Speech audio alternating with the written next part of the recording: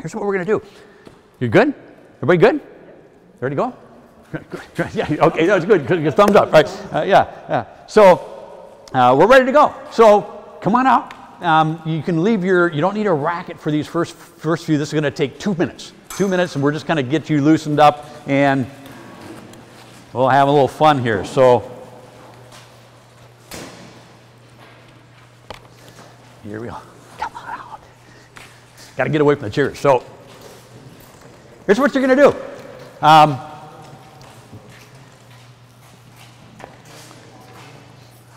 got my 4 rules. I've got a couple other things, but again, we're talking about intensity. We're talking about accuracy. We're talking. Does anybody ever know? Have anybody heard of the law of reciprocity?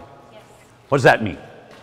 Isn't it like when you buy a car and you see your car all the time? What's that? You have a car and you see the same car every other day. Law of reciprocity. You get what you give. You get what you give. And it's really important with kids, because if you demonstrate something and you're kind of sloppy and you don't have any enthusiasm, you get what?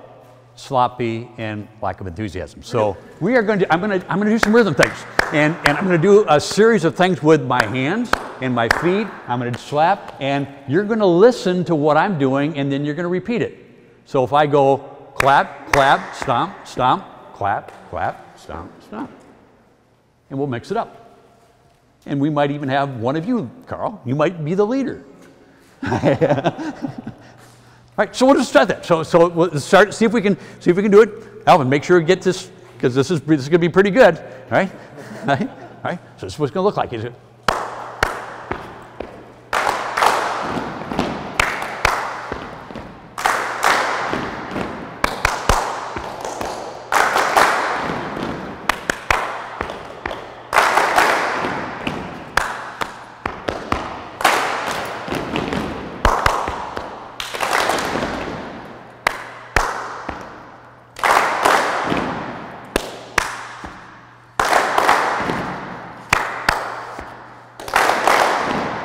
We will rock you. Okay, here we go. Good.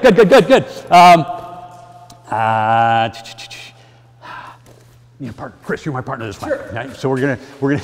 I'm gonna give you a lot of stories. We're gonna use a lot of you as our demonstrators. I'll give you some stories about demonstrators. How do you pick which kid to demonstrate with? Same height. You never know. All right, some kids love to be out there. You get some kid that wants the attention, you put them out there, and then some kids just, if you have them demonstrate, they'll freeze up. Right? So you've got to be careful of that. So here's what we're going to do. It's a hop, and then we're going to clap. Right. So what's a hop? What's the difference between a hop and a jump?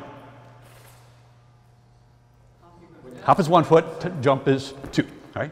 So it'll look like this, and so you're going to get a partner in just a second, but it'll look just like this. Ready? It's hop, hop. All right. Hop, hop, hop, hop. Right? But here's what you need to do. You need to find a partner, somebody you don't know. Introduce yourself quickly to your partner, and then get in your series of hop, hop, clap with your partner. Go. Go.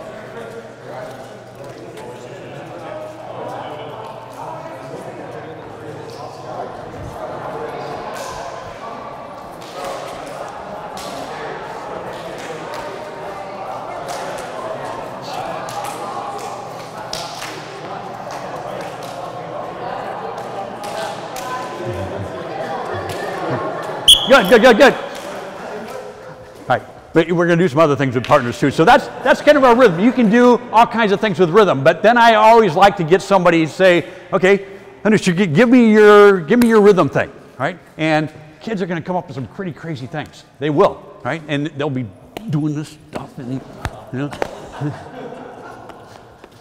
Yeah, so it's fun, but have a little fun with it. And how many have ever done anything with rhythm with tennis? But is tennis a rhythmic sport? Yeah. And somebody, Monty, I just didn't play. I couldn't get my rhythm today.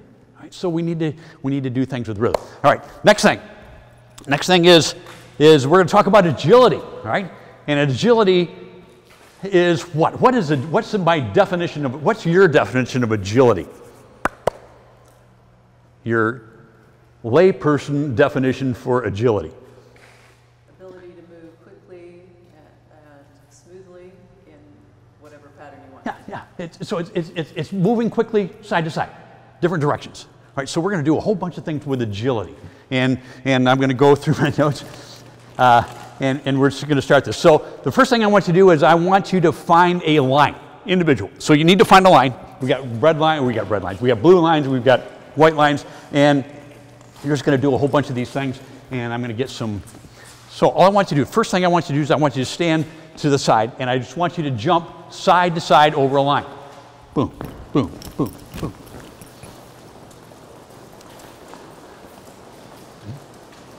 Good. All right, same line. This time, toes in front. You're going to jump over and back. Over and back.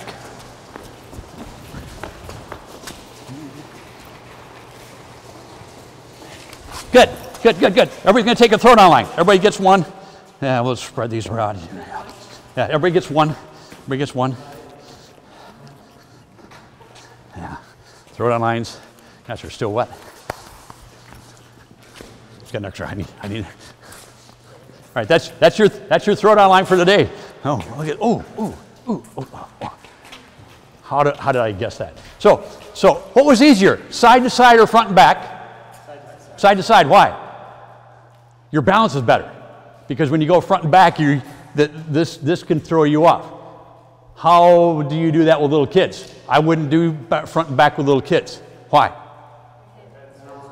Because their heads are huge, right? Their heads are huge, and their balance is very easy for them to fall over backwards. So I don't like young kids to run backwards. I don't like them to jump backwards over a line. Ever seen a little kid do a sit-up? They can't do it. They can't do it. They do what? They lay on the ground and you say, okay, this is what I want you to do. You do a sit-up, and they go, and their legs go up, right? Because their head is too heavy. Their head is like full size, and they can't do a sit-up. So next one. Here we go. Here's what we're going to do. You put the line down beside the other line, and you're going to jump over with 2 feet. So give yourself a little space there. You can see I've got about 6 inches. Now we're going to go side to side, but you're going to cover more territory than just when you're going over a 2-inch line. Go. Side to side.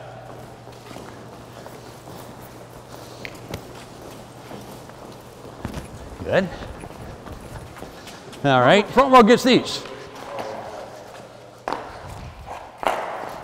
We've got cones. Same thing. Now we've got the cone, and you're going to be going over a cone, side to side over a cone. So those of you with a cone, side to side over a cone. Go.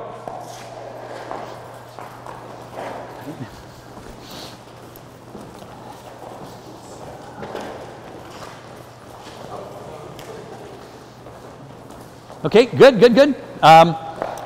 The next one on your list is skip. We're going to skip the skip, because I'm going to give you that when we talk about running, and we're going to talk about skipping, and I've got a whole series of things we're going to do with skipping. They're kind of fun. Box jumps. What is a box jump? Here's what's going to happen with the box jump. I need, and we'll just set up a couple of these, but I need 4 throw-down lines, and you're going to create a box. So David, here we go. Box jumps. And you start in the center, and you jump forward, right, back, left, forward. How many combinations can you come up with? I can do 2 feet all the way around. I can do 1 foot all the way around. I can do 1 foot the other way. And so you can do a lot of combinations with this. You know what? About this particular drill, if you were going to test kids of all the athletic skills, the kids that do best at this are going to be your best athletes on the tennis court. Pretty interesting. So they've got just sit-ups and push-ups and jumping jacks and all these other things.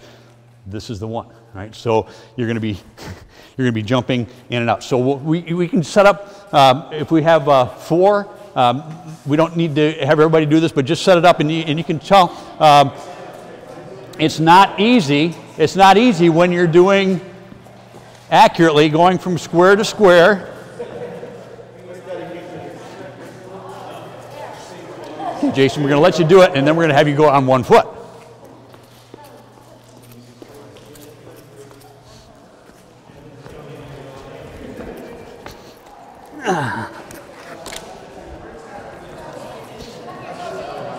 Okay, try that with 1 foot now. Try that going in and out of the cones with 1 foot. 1 foot. Well, yeah.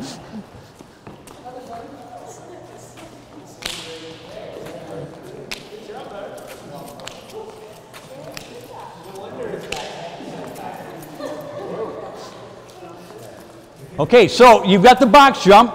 The next thing on your outline, it says a 5 dot.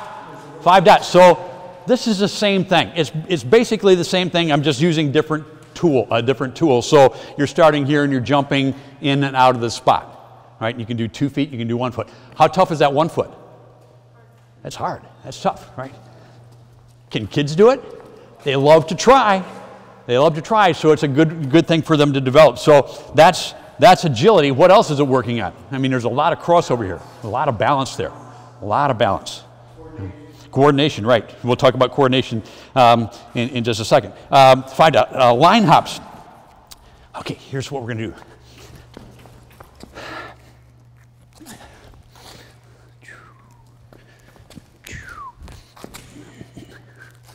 Got a term for you. All right, so I want you, what you're going to do, I've got some different distances here, and you're going to be jumping, and I want your toes to be as close as they can to this line, and that line, and that line. And so you're jumping different distances. You know what they call that? Kinesthetic differentiation. Write that one down. That's pretty.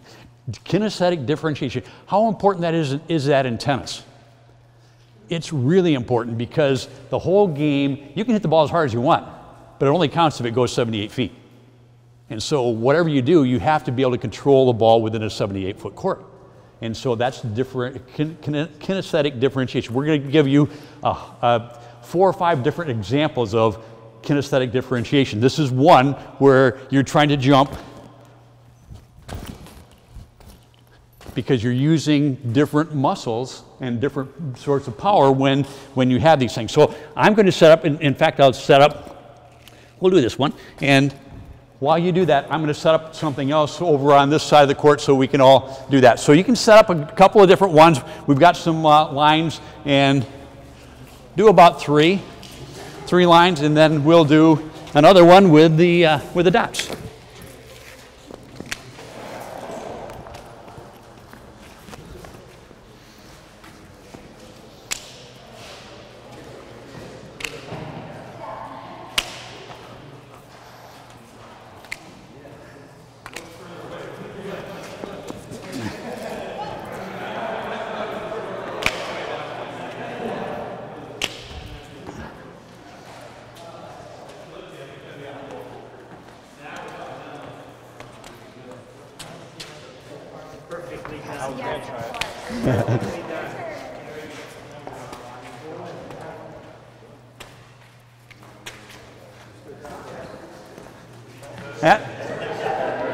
Right. I like that, creative. 1 foot, try it on 1 foot, try the left foot, and try the right foot.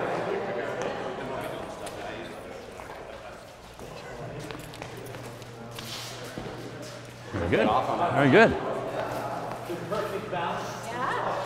Now let's stick in a balance. So we've got this. We got the second one seems to be the longest one. I want you to hold that position for 2 seconds. So you've got to stick it. Gymnastics term. And then you go. Yeah, right. Stick it.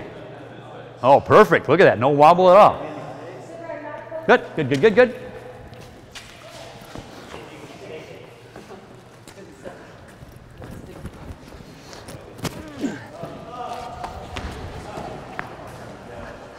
Alvin, I'll get out of the way here.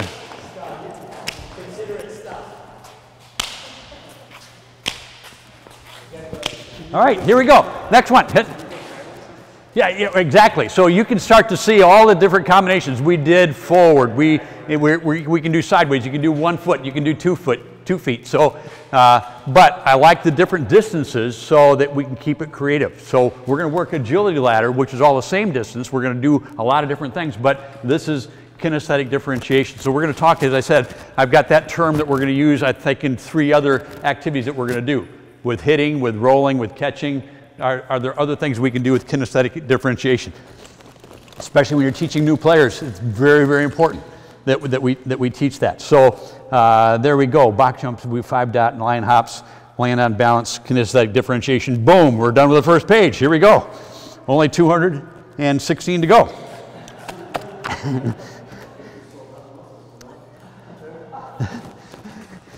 Here's what I have. I've lost my place in my outline. This is our frog hop. This is what I want you to do. I've got 2 set up here, and you're going to hop like a frog, 1 foot, 1 foot, 1 foot, 1 foot, 1 foot. And you're doing your kinesthetic differentiation, but you have to hold your position rather than just hit and go. All right. So hold every lily pad, if you will, for a second. See how your balance is. So we got a group here. We got a group here. Oh. That might be a little tough. There. So let's have a line right here. I love lines. 8 lines. Line right here, and we'll just go through just so you get a little feel for the lily pad, the frog hop into the lily pad. No, that'll be right foot. Good question. Right foot. This is the left foot.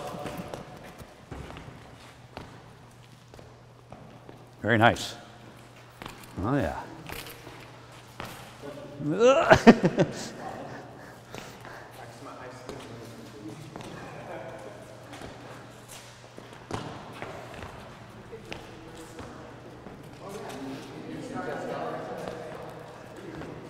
All right.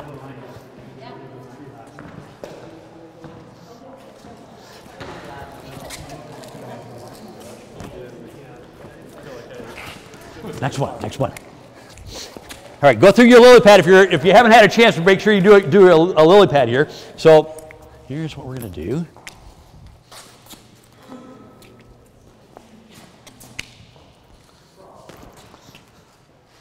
Okay, I'm going to use my throwdown lines. This is and in your notes, this is a V or a W. V and M. V and M sprints. So you're going to be starting here, and what are you going to do? You're going to be facing forward. You're going to go, and we can have a dot there, but you're going to go forward, and back. So you're moving in this direction, and you're moving. And what will kids do? Probably the first time they do it.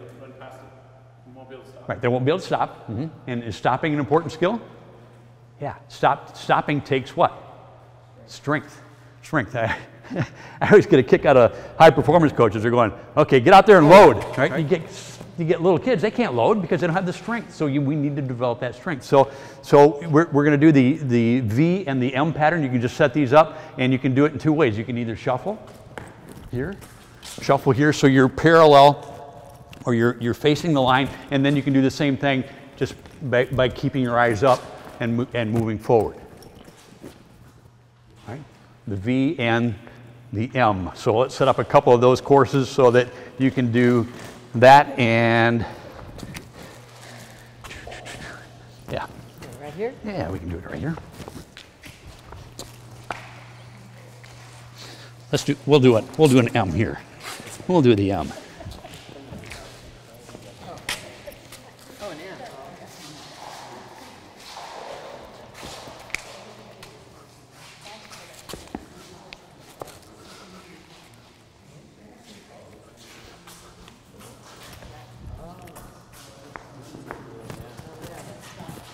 Be a little bit further apart. Go.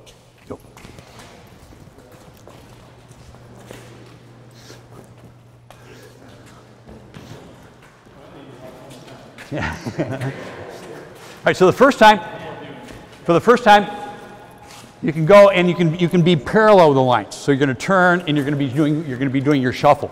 And then the second time, your eyes are going to be up and forward. I'm not concerned that they're on the line just so they get the pattern. Go.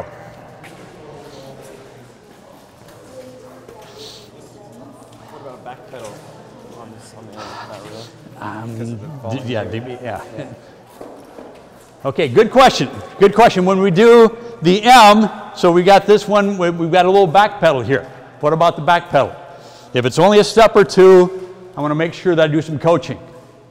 And what do we want? Where do we want the weight? Yeah, we want that head forward as they're doing that. We don't want them to be falling over backwards. I'm not looking for speed here. I'm looking for balance. I'm looking for good footwork. I'm looking for having them land lightly on their feet. Good question. Good question.